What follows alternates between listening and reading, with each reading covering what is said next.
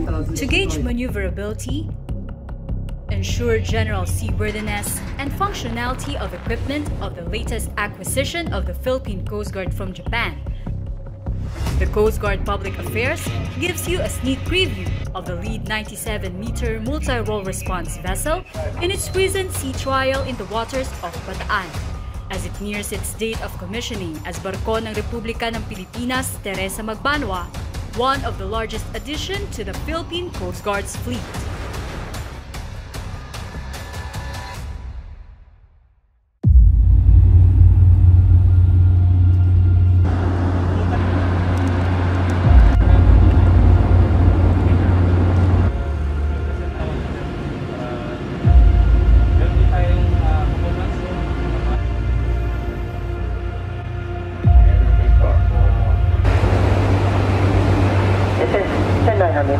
Coast Guard Commander Anthony Cuevas.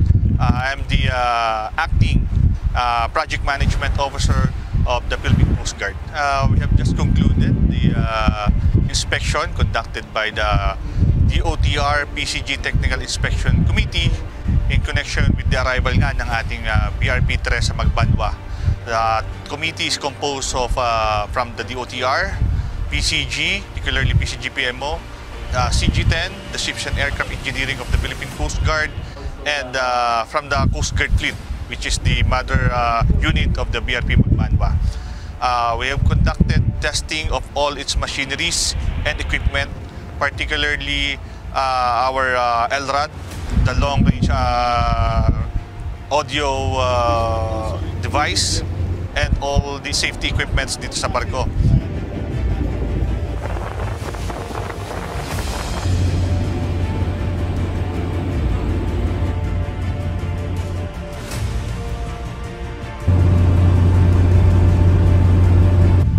We also conducted its maneuverability ng barko natin and how it cope up sa mga alon, kung paano siya gumalaw, kung paano siya mag-react. And of course, yung ating bridge management system, yung mga high-tech equipment natin na naka-install sa barko, chinek na rin natin. As a result of our 2-day inspection, which started yesterday, all equipment naman is working properly and in accordance doon sa ating technical specification that's set in the contract.